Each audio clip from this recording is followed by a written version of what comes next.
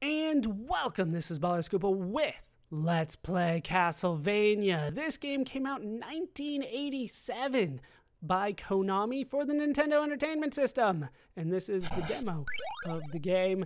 We play as Simon Belmont. Simon Belmont uses a whip. Our goal today is to head into the castle and kill Dracula. Do we really need anything more than that? Why is the demo so terrible at the game? The game's hard, but it's not this hard. Okay, that's enough of the demo. Let's get into the game ourselves. Let's head into Castlevania.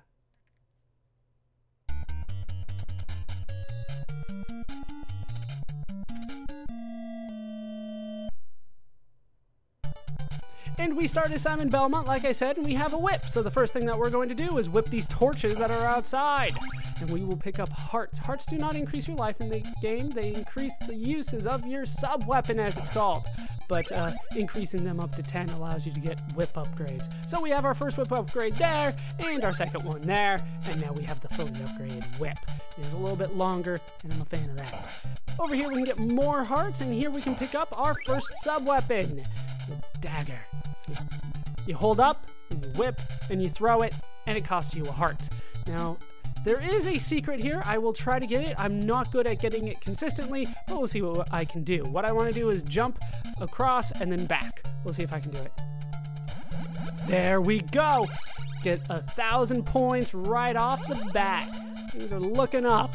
Let's head in and whip monsters. These look like ghouls to me, and we pick up another sub-weapon. Oh, are you kidding me? You gave me two. All right, holy water, the best one in the game. Dagger's probably one of the worst. That was the first one that we got. But now we have the holy water. This is my favorite. It's possibly the most useful as well. But we will get points and money and hearts as we go. Now this one I have to have a little bit of strategy for. I want you to, there you go. Oh! I wanted the strategy and I still failed at it, but that's okay. We will figure out strategies for that as we continue on. Now to go upstairs and downstairs, you have to actually hold up or down and the direction you want to go. You have to pretty much do the diagonal where you want to go. Right? There we go, there. If you didn't get the holy water the same time I did, there's another one for you there. But since I already have it, it turns into a heart. All right, so up and whip, and we will throw the holy water and kill the cat. And we'll get more money. Second secret that I can show is right there. Secret money in that block, and more money there. Money will just give us points, but points will give us lives. So try to get points. It's not necessarily that big of a deal, though. Unless you really need lives. Down here is an infinite spawner. I don't need to deal with that. We'll leave that for the time being. And head up here. I believe heart there. Yes. And cross there. Cross kills everything on the screen. But as you can see, they will respawn. Doesn't kill everything permanently. Just everything on the screen. Let's continue forward where we can find a bat. This is our first well, the first enemy that goes in a wave-like pattern. It's not very wavy, but there is a little bit of a wave to it. If you just want to go quickly down the stairs, just don't hold the direction pad. Like that. I was trying to duck because the bat was coming. But I can find another secret there, so I don't care about getting hit. We have wall meat. That will heal me quite a bit there. Did I jump into that? Yeah, I did. All right. Get rid of that. Get some money. Head down here into the sewers where we can find mermen. These guys are not particularly nice. You can just head down here if you want. Grab that. Just has money in it, but it is points, like I said. All right, be careful around here. Try to get the timing right. Do not hit this one if you have the holy water. At least that's my opinion of it, because that has the stopwatch in it, and that is a downgrade. I swore that was a stopwatch. I know it's a stopwatch most of the time, but at least it has a possibility of the stopwatch. All right, whip that. All right, head down here, and there we can find another secret with 1,000 more points waiting for us there. And we'll head up here, where we can find more items and more candlesticks to whip. Simon Belmont hates candlesticks. Oh, well, thank you. Just kind of wanted the heart over there. And then we can head up here, grab that, kill that guy, and head through to stage number 3, I believe, of level number 1. We do have a health bar on the top left and an enemy health bar as well. The enemy is the boss of the level, as is kind of standard in old arcade games and Nintendo games. I don't think they're... Oh, actually that's good. I'm okay with that. The holy water, although it is the best, it is not useful against the boss. And there's the boss! This is actually possibly the most useful against the boss. It is a vampire bat. Throw axes at him. Probably the easiest way to deal with him. As you can see, his health bar is going down. Getting a couple hits on us isn't too bad around here, I would say. One more? Alright, down you go. And we get an orb for our journey. Over here we can get a 2. And we get a full heal at the end of that. So give me my points for the time, my points for the hearts. That's a lot of points for hearts. And we are good to go. Now the 2 allows me to have 2 of the weapon on the screen at any given time. When I don't have that, I can only use 1 at a time. But we have made it to level number 2. Level 2, as I'm sure you might suspect, more difficult than level 1. This is where I feel the game starts getting a little bit difficult, just overall difficult. We do get a boomerang out of that. And over here we can get access to a crown. 2,000 more points. We're close to that first life. I believe it's right around 30,000. All right, go ahead and throw that. And that's how the boomerang works. Useful against those knights. They too take 2 whips to kill, so hitting them twice with the boomerang does fit the bill quite nicely. I think there's just money there. Yeah, just money. Alright, come on. Come on. There you go. Now, we want to head over here, whip over there, get ourselves another number 2. Now, if you still had another 2 tablet on you, that would have turned into a 3. So you could have 3 of them on screen at one time. But I really don't need more than 2, usually. I'll just go ahead and throw that at you. It's just easier. It is just easier. 700 points, and I do get the free life. So I do assume that's at 30,000 even. And we will head forward to stage number 5. This one's not good. This is the first appearance of Medusa Heads. Medusa Heads, the worst enemy in the game. Whichever way you're facing, that's the way they're going to come from. Keep that in mind. And you want to hit them. You do want to hit them.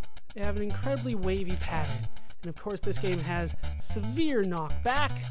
Probably about 2 squares on the ground there. All right, let's get them spawning the right way. I don't care about that heart. All right, money is fine. Ooh, that was close. There we go. That's nice. All right, get a heart there. Just dodge that one. Is that the one? That's the one. All right, usually around this point, the Medusa head stops spawning, and there's a dagger there, which I do not want. The dagger is inferior to the boomerang. Speaking of which, boomerang! Somehow that counted as 2 hits. I'll take it. So we'll just continue forward. Getting hearts as we go. I don't think there's anything over there. There is not. And we can continue through stage number 5. As you can see, we just need to go to the left there. I believe it's just money in that one, so I'm not too concerned. Here, hit the Medusa head and jump. Hit the Medusa head. Hit the Medusa head. Ooh, that would have been good. Hit the Medusa head and jump. I'm not too concerned about what's in there. And I finally get hit by a Medusa head. That was way too close. Way too close. Okay, that was also way too close. But they have stopped spawning, so we're going to... Wow, we're going to take this opportunity to get that heart. There is meat very close to where I am, so I'm not too concerned about that. Should have used the boomerang more against the Medusa heads. Either way, let's head this way. Get that. And... I believe, yeah, we'll just kill this guy first. Okay, and then just hop up. Stopwatch, stopwatch. All right, don't really want that. It is useful, but I don't think I need that right now.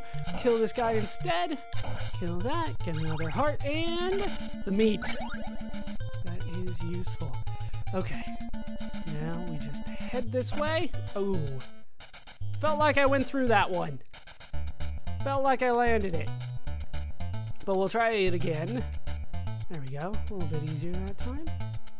Problem is Medusa heads are about to spawn again. So I just want to continue pointing left. In this game, you are locked into your jump. Once you're in the air, that's it. You're going. Just continue pointing to the left, and hopefully you can avoid the Medusa heads all the way until stage number 6. Stage 6 is not necessarily a cakewalk, but we can get meat, so it's a meat walk. We will get some hearts along the way. This is our first introduction, though, to instant death spike, so be careful here.